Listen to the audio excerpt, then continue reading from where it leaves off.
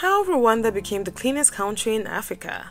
Hello Displorers, welcome back to another exciting video presented to you by Displorer, and thanks for watching.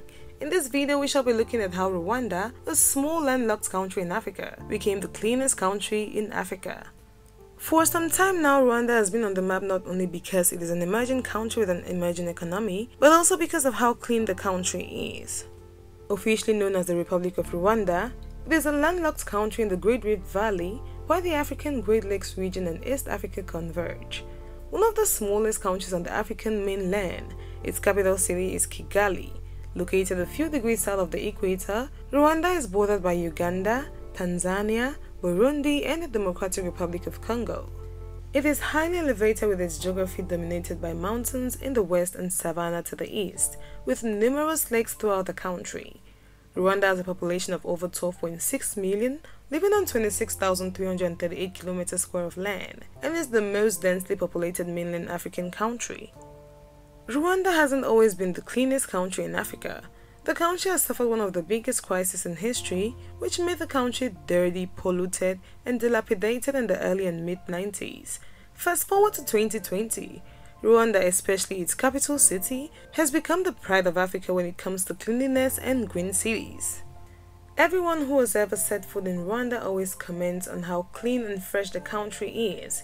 The big question now is, how did Rwanda become so clean?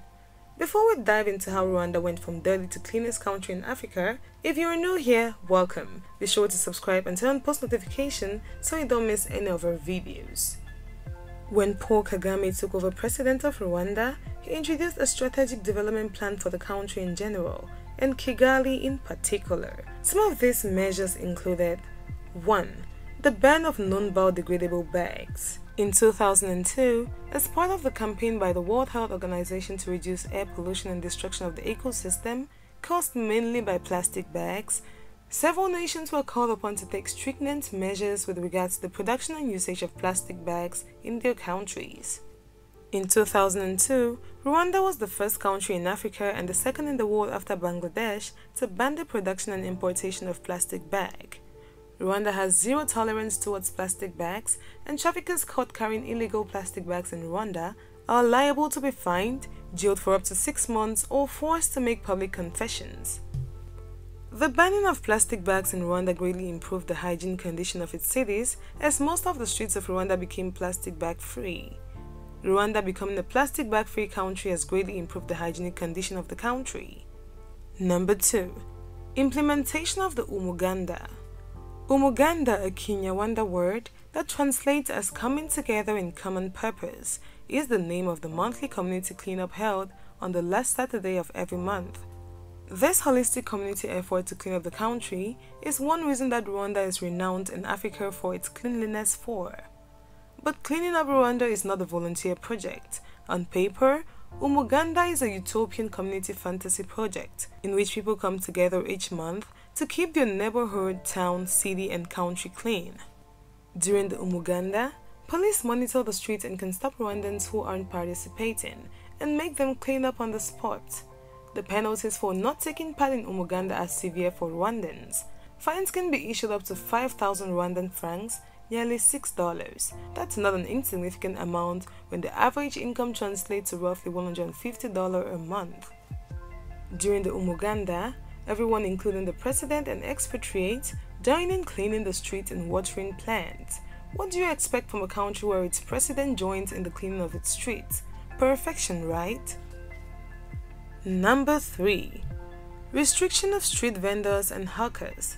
In many cities in Rwanda, street vending and hawking is greatly discouraged, especially in the city centers. The Rwandan government greatly encourages hawkers to sell their products at assigned markets so as to avoid littering of the streets. Defaulters are most often then sanctioned. It is forbidden to throw dead animals, papers, or any other related waste on the streets. Trash bags and cans are littered around major cities in Rwanda, and citizens are highly encouraged to use them. This measure taken by the Rwandan government has greatly helped maintain order and cleanliness in most of Rwandan cities, especially its capital city, Kigali.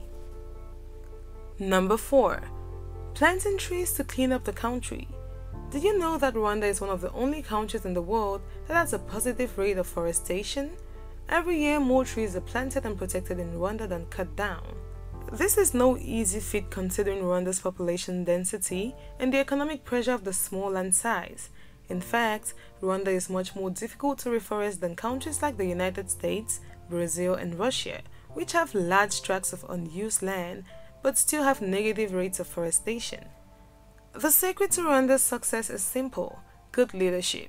In the past month alone, many Rwandans have been encouraged to plant more trees.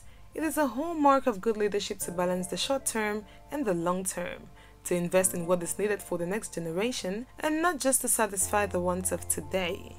Rwanda has become an example for the world, from banning plastic bags to hosting a critical international deal to eliminate global hydrofluorocarbons. Rwanda has also taken huge steps toward foresting the country, creating long-term benefits for rural communities and the environment. Number 5. Building a green economy. Rwanda is extremely vulnerable to climate change, and it is trying to stem the environmental impact therein.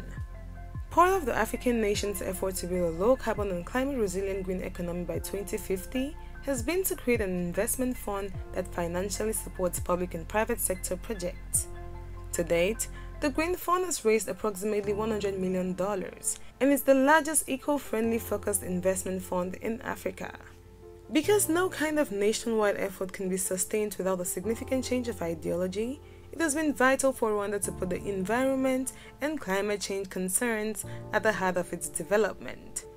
This has paid off already, as Rwanda's Ministry of Natural Resources was recently accredited by the International Green Climate Fund.